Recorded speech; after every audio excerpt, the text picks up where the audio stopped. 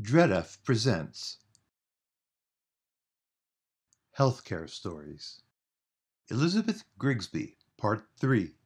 Interviewed at the Ed Roberts campus, Berkeley, California, October 2012.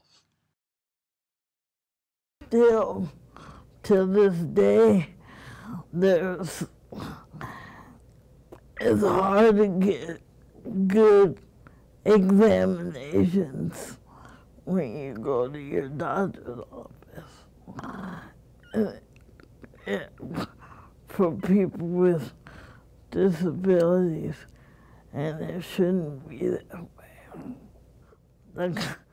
The kind of problem I encounter when I go to my doctor's office is I can't get a full physical examination because I can't get on the table. And why is that? Because one, the lifting team doesn't show up, and two, the tables are way too small, and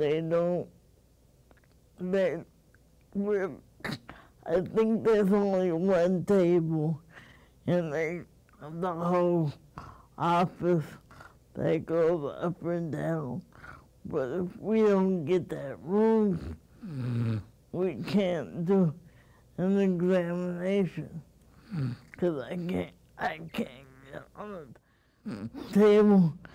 So there might be stuff wrong with me medically that my doctor can't see or can't examine me because there's barriers in the way. And if I ever do get sick again, knock on wood, I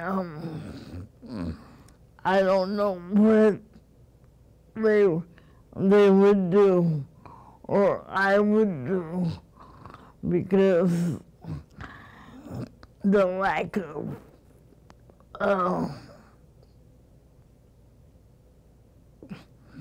not having no one put me on the table, and the adjustable table itself, which is really extremely sad.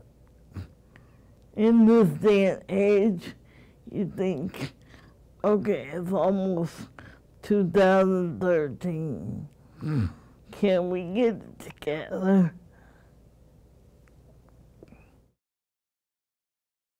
Healthcare Stories, made possible with generous support from the Special Hope Foundation.